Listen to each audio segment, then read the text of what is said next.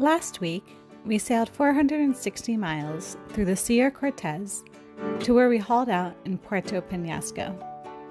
Puerto Penasco sits at the northern end of the Sierra Cortez, just an hour from the border in Arizona. We are heading home soon to do a much-needed visit with family and friends.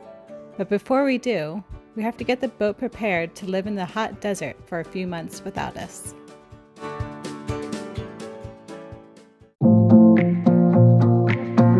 We are Liz and Rui, sailing on a 1982 Cal 39. Join us each week as we sail into the unknown and see what amazing things can happen when we let go of the mustn'ts and believe in the power of adventure.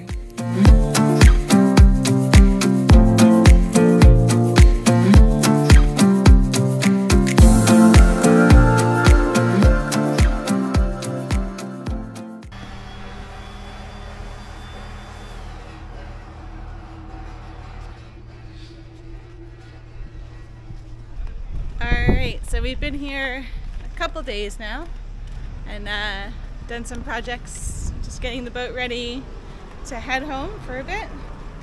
But today we're gonna head down to the local hardware store and pick up some things just to get a head start on some projects. Since Puerto Penasco is a somewhat new haul-out spot for sailboats, there isn't a whole lot of options for shops to pick up things for the boat, and most people just mail in what they need. Alright, so the first project we're going to do before we leave is obviously scraping all this layers of bottom paint. I don't even know how many layers are on this, but there's a lot. And sanding it all off. So I get to wear a fun suit, lots of protection, so I don't look like a try to look as least like a Smurf as I can.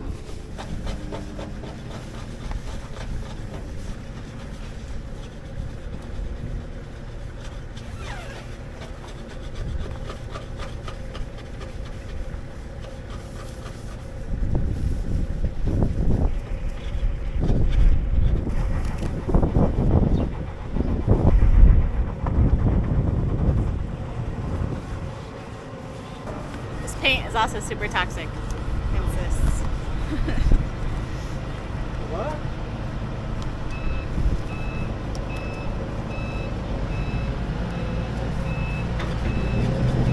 Alright, I think I'm ready.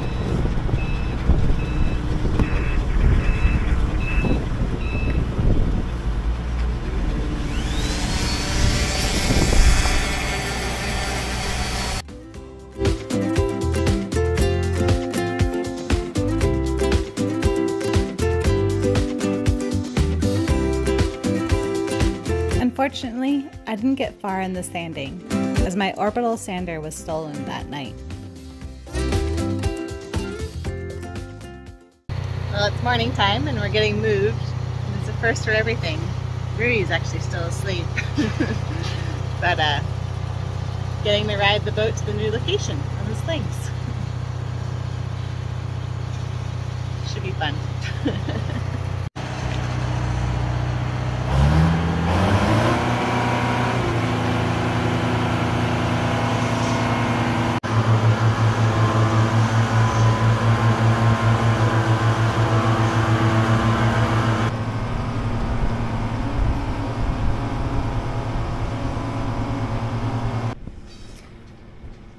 So we're waiting to be transferred to the kind of trolley that moves us into the other yard. But while we're here, I'll just show you what actually carries the boat and how it gets moved around. So these are the slings, and there's two of them. Used more for different types of boats, but we just have two, one behind the keel and one in front. And they're pretty thin.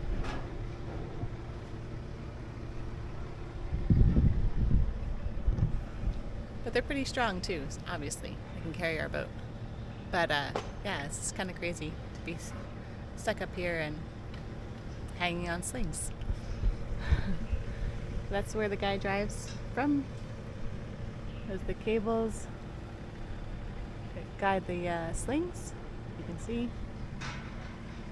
And yeah, that's the thing that carries boats around when they're in the yard and pulling them out of the water. I still can't believe I'm just hanging on those things right now and that Rui's still asleep. But I'm an early riser, so yeah, hopefully I'll be able to get off at some point soon. But I don't have to go to the bathroom. We were able to get off soon after that, and after I had woken Rui up. Then we got to watch our boat cross the road, which was the first for me. Why did the boat cross the road? Because of all the peer pressure. Sorry, no more dumb jokes.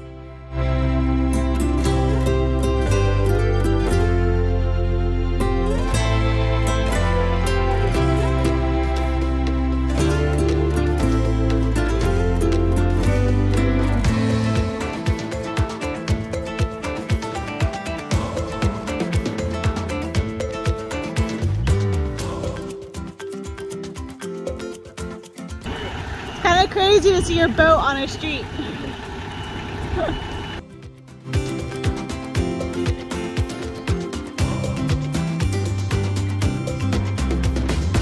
The travel lift the boat is now on is controlled by a remote control. It was pretty impressive watching the guy weave the boat in between the catamaran on the left and the monohull on the right. Alright, so we've been getting along with some projects, getting the boat cleaned and ready.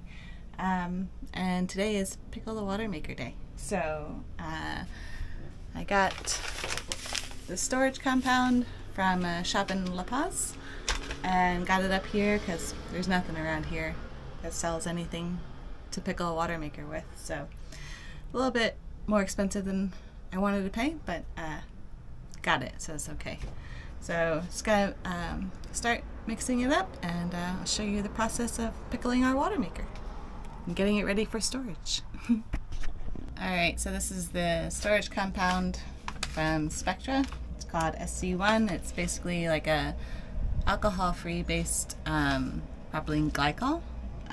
So I have a gallon of water here mixed in 2 bowls, and just gonna mix it up, and this will be what we run through the water maker. Try and get an even amount in both bowls.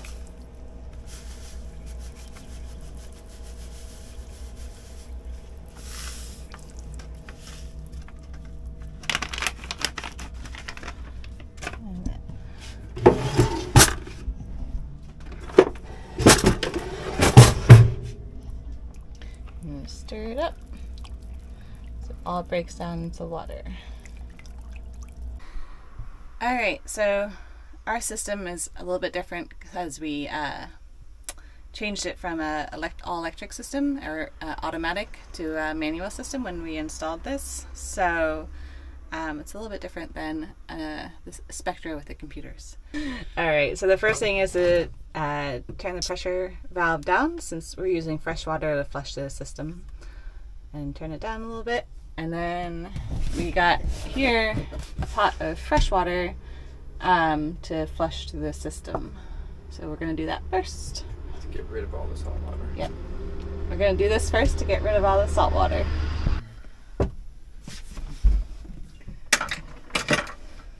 So this hose is the one that brings in the water from the ocean through our through hull. So we're going to disconnect here.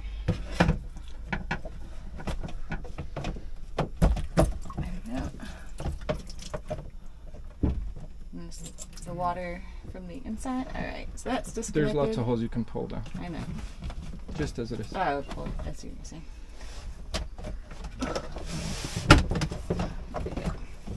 There we go. And the through hole for the discharge is open, so go ahead and run it. I'm just flushing out the salt water out of the system.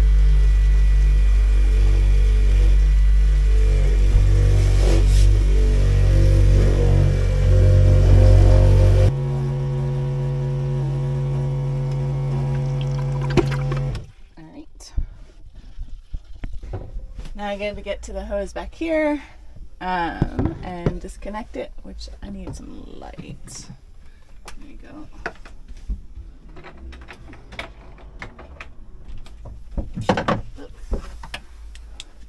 And I can't wait to take all this out when we come back and redo this whole system to make it easier to get to things.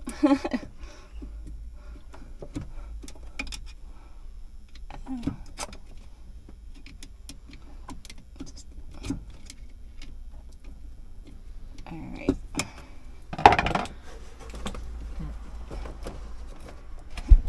Oh. There's no space back here to get this. Jeez.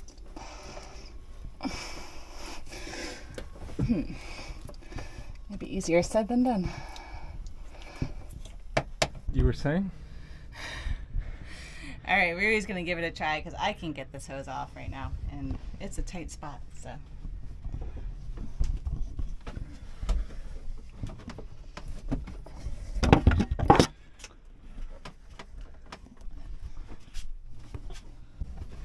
Alright, so you got it off, so you're just pulling the hose back through the sides where it connects to the water maker from this side, the discharge hose. And you got it. Good job, babe. Alright, so now it's time to run through the storage compound through this system. So we put it all in this bigger bin, which is a bit easier.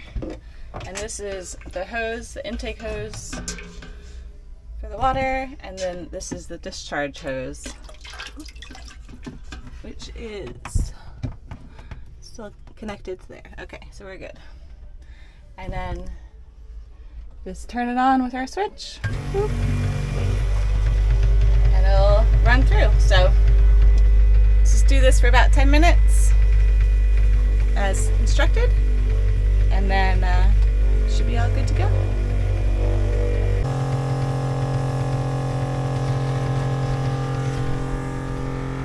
So here you can see all the stuff that's cleaning through the system. This is why you clean the system and pickle it, so that just doesn't sit in the water maker while you're out on the hard or just not using the water maker. But yeah, it's definitely a different color than when it started.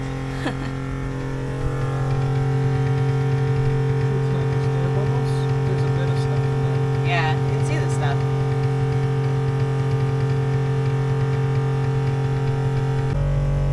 Alright, so it's been about 10 minutes now, so I'm going to shut it off. And then the next step is just to empty this pail and send it through the discharge. So.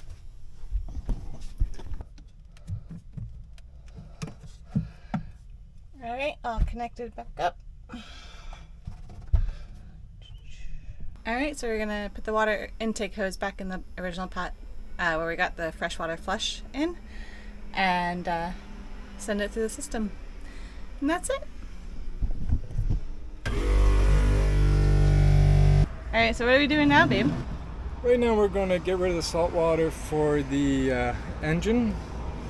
So we've turned off the raw water intake, and I was using the sim intake for the water maker, so it's nice because we actually have a hose that's tied onto it on the inside. So instead of going through the strainer, which what I normally do, but this strainer's a little old. A little old, probably going to replace it with a new one. I just removed the intake for the water maker, and I'm going to use it to intake fresh water in to put in the whole engine cooling system to flush it out from salt water to fresh water. Yeah. Make our engine last a little longer, right? Yeah, keep things from rusting. Yeah. No more salt water in there. It'll be fresh water till we come back. Right. Or till we put it in the water. Yes, exactly. Yeah. I've never started my engine on the hard before, so this is a first for me. I'm a little nervous about it, but I think we got it good. So I'm downstairs with the old tanks that we use for the water maker, and this is where the fresh water is going to come from, and I have some backup as well to run it through. So I'll be keeping an eye on this when we restarts the engine, and then fill it up and wait until it all flushes through. And then we'll have a freshwater flush through the engine. Go ahead, start the engine.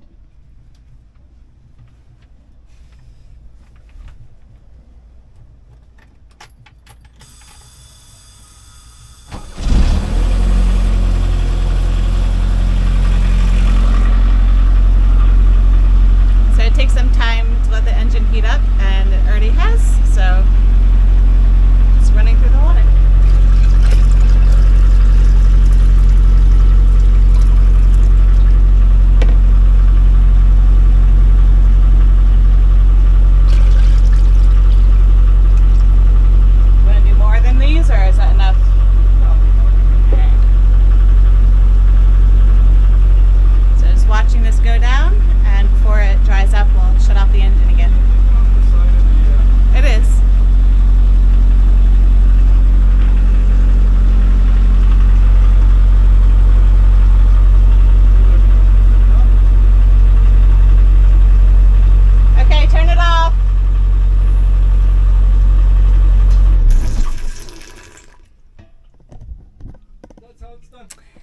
Nice freshwater engine now. All done, yeah? Yeah, we removed the salt water and got some fresh water in there. So no more salt water just sitting in the engine. Gloriousness!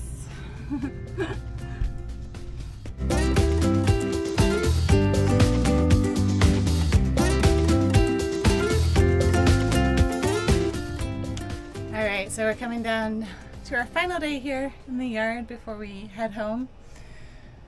And yeah, the boat's a mess. Current status here. I've just been going through cupboards and cabinets and just seeing what I can take home and clothes to donate, which I don't need anymore. But I've just been giving the cabinets a deep clean. But yeah, that's the current status of the boat. But it's magical. You'll see what we do when it's all clean. Alright, so cooking the last dinner on the boat. Did a pretty good job of getting through the fridge and eating everything that was on the boat. I think there's like a couple peppers and one egg that's still in there. But we got through most of it, which is pretty good. But yeah, just cooking up the last dinner and got most of the cleaning done today. Just have a couple more things to do tomorrow. And just getting ready to go. But yeah, can't believe in just a couple of days I'll be home again. So yeah, this is basically the last of the potatoes, doing some chicken, and I got some peas in the fridge. So yeah, pretty basic now. Don't even have any garlic or anything. It's pretty sad. But just making it through. Not even looking. You like it when I prompt you up? You want to say it to the world? Alright. I'd say Liz has done a tremendously good job. I mean, we haven't wasted anything. Everything we bought, we've used, and it's come to our last day, and everything's just been perfect. Yeah, except now we can't have coffee in the morning because you drank the last of the milk. I drank the last of the milk. Well, we can have black coffee. There's still sugar. Oh, yeah? You're going to drink some black coffee tomorrow? But anyway, until tomorrow's the last day, do the last bit of cleaning, and head on down to the shuttle service. Yep. So, until then, good night.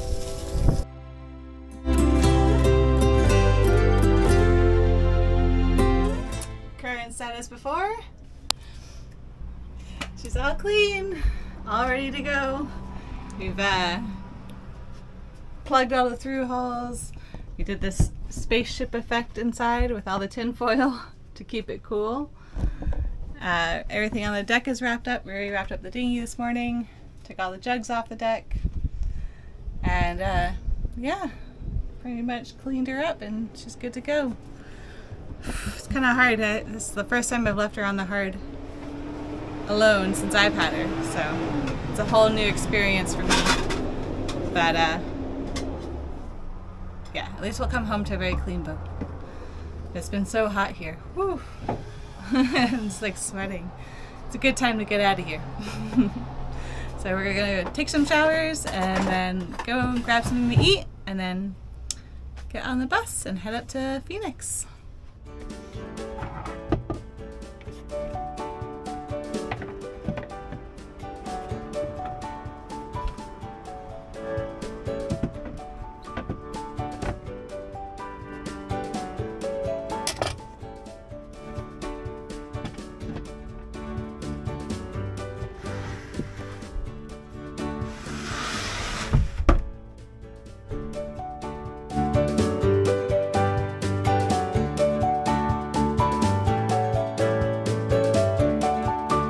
We said our last goodbyes to our home and headed out in the hot sun to the shuttle that took us to Phoenix, Arizona, where we would be flying from to head home.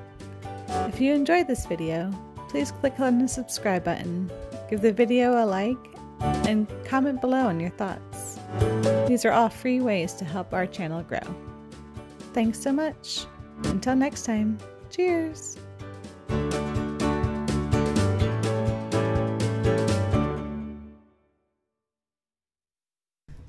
Alright, current status before. Oh, I hit my head. Let me do that again.